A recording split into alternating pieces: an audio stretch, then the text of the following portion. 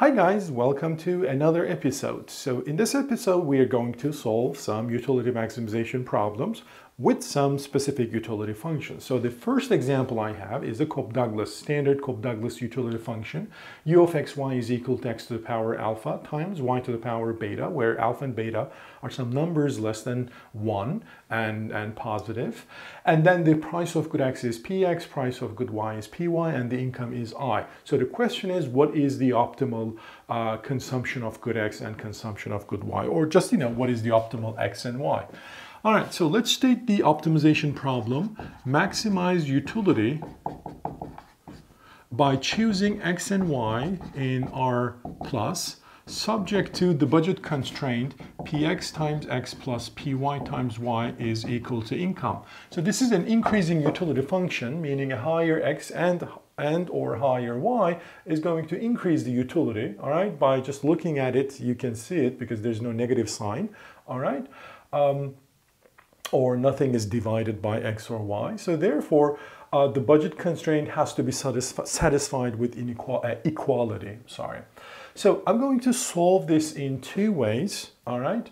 One way is just write basically marginal rate of substitution equals price ratio. In this case, price of good 1 and price of good 2, right? Px, py, but minus, don't forget that. You can just simply solve it by solving this equality. All right. And on top of that, obviously, using px plus pyy, which is equal to income. So you must have, because you have two unknowns, you must have two equations, right? Or you can use you can go with a longer version. You can just write the Lagrangian and take the first order conditions and solve them. But trust me, you're going to end up to the same point here.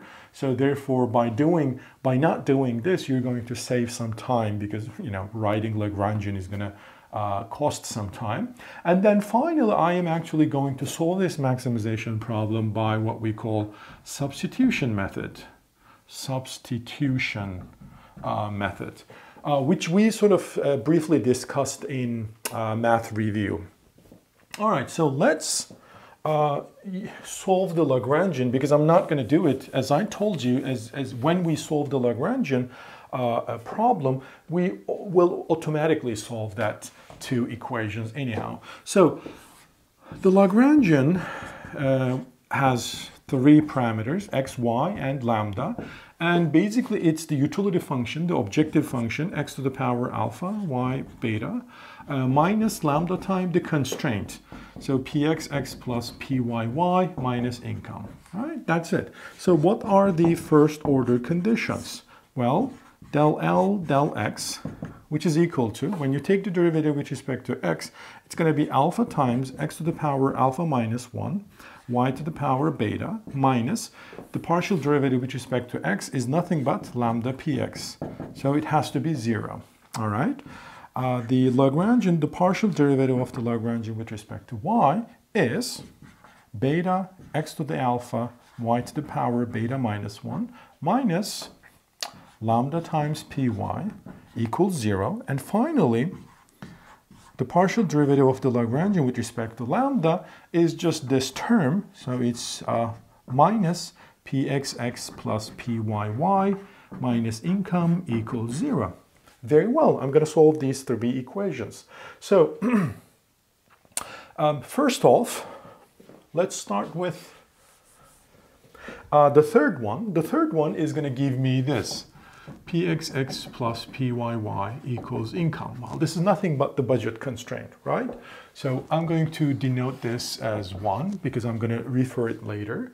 And then the first equation is, well, let's simplify it. Again, send the lambda px to the other side.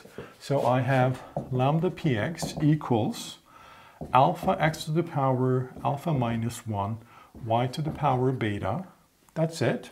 And then the second equation is going to give me lambda py equals beta x to the power alpha y to the power beta minus 1. All right, as simple as this. All right, so let's call this equation 2 and this equation 3. All right, so what else do I have? Well, let me open up some space here. So these three equations, three unknowns, you can solve them as you wish, all right? So here's how I'm going to do. So I'm going to use the second. So second equation implies me that the lambda guy is actually equal to alpha x alpha minus 1 y beta divided by px, right? Yes. Well, then I'm going to plug this into the third equation. So the third equation is going to become this.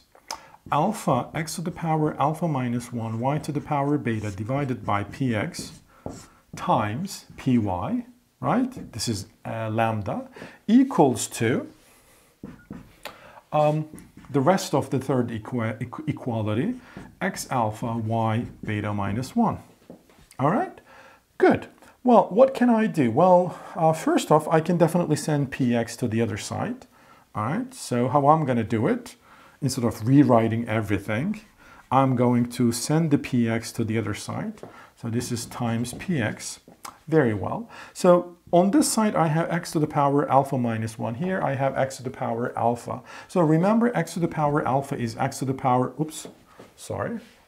It's equal to x to the power alpha minus 1 times x, right?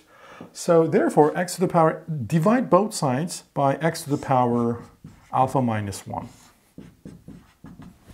All right, so that means this guy is going to cancel out with this guy, and this guy is going to cancel out. Remember, it was x to the power alpha minus 1 times x was this one. So I'm going to have x only here. So that means this equality is going to become alpha y beta py equals beta x y p minus 1 px. Well, you know what?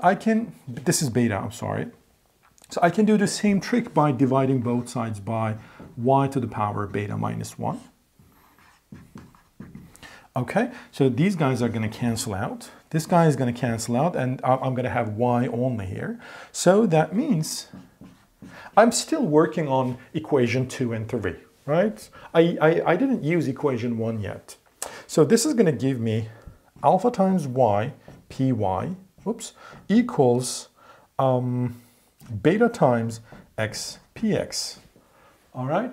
All right, now it is time to use the first equation. But before that, this is what I'm going to do.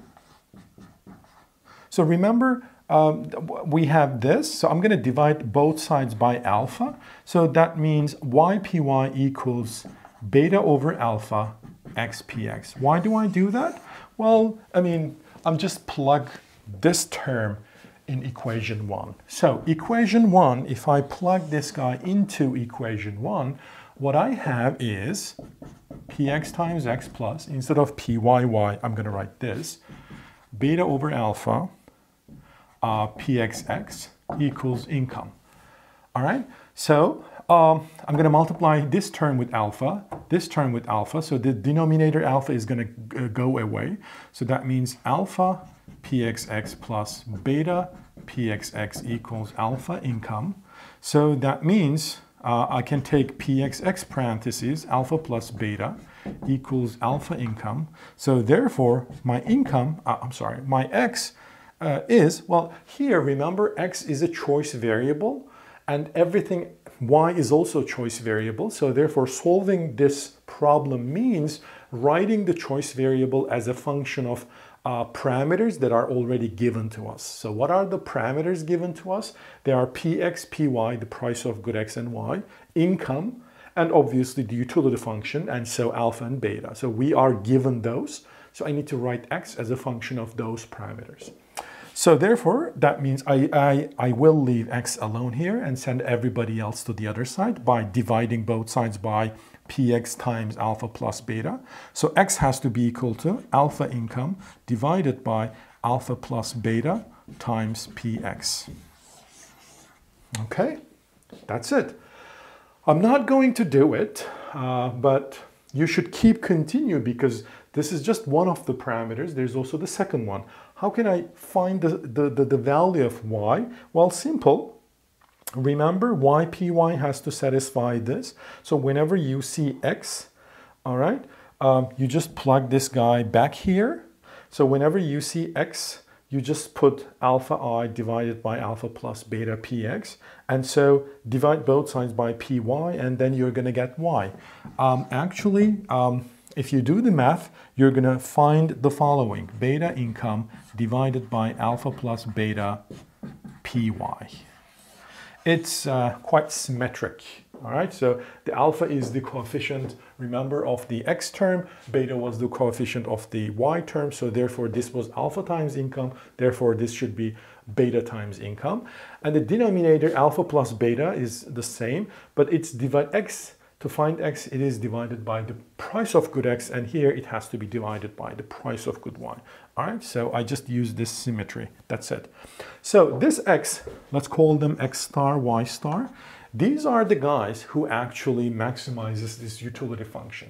So therefore, the solution to this problem, maximize this utility function subject to the constraint, well, the solutions are this x star and y star.